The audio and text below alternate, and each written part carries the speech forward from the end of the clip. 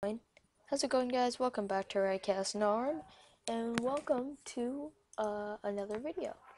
So, today I'm going to be showing you guys how to link GitHub with Intellij. Alright, so let's go ahead and hop right to it. So, our first step is to go online, alright, and search for Git for Windows, because that's what I need. Alright, and here git hyphen SCM, downloaded package right here, and download it. Alright, so right there, run that. So over here, this I'll put it in the link in the description below. Download it. Once you've downloaded that,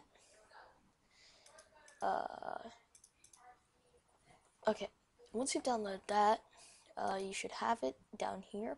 You can see Git GUI. Alright. Okay, once you have it downloaded, you need to go to you need to go to File, Settings, down here, GitHub. So under Project Settings, there's Version Control, GitHub. Put GitHub for your host, and then put your username and your password. So type my password. Alright, and hit apply. Okay, and we're good. Now, what we can do is go to File, Settings, Git, and then click Path to Git executable. Go to C, Program Files, 32-bit, Git, cmd, git.exe, hit OK, and hit OK. Alright, once you've done that, what do you need to do next? Okay, go vcs,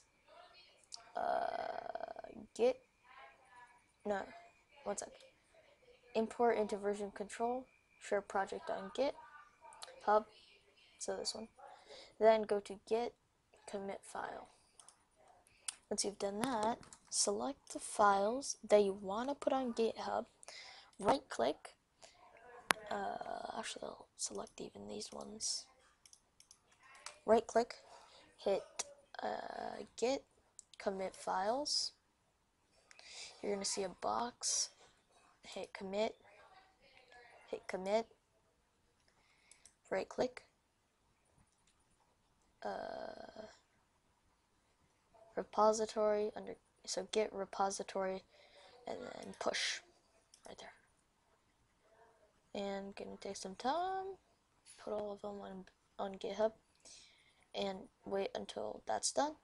Alright, once it's done, you're gonna right click on them, you're gonna hit open in GitHub, and this should open your GitHub page right here.